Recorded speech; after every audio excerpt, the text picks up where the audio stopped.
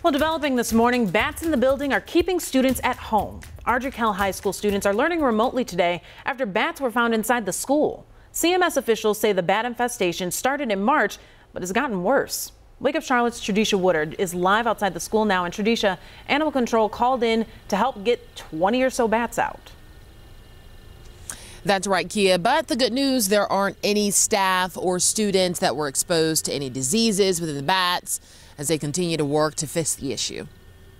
Ardrey Kell High students will be learning remotely today and tomorrow after 20 bats were found. And I saw the bats and I thought they were like fake at first, but everybody was screaming. They were like hanging up on the wall. CMS says the decision was made out of an abundance of caution as CMPD Animal Care and Control and a private pest control vendor help remove them. They're small. They're in an area where we have rapid growth. The bats are looking for homes. They say while there's currently no evidence of disease in the bats or reports of bats harming students and staff, some bats have already been sent to a lab for rabies testing. They're expecting to have those test results available later this week, and they're asking students who see bats not to touch or disturb them.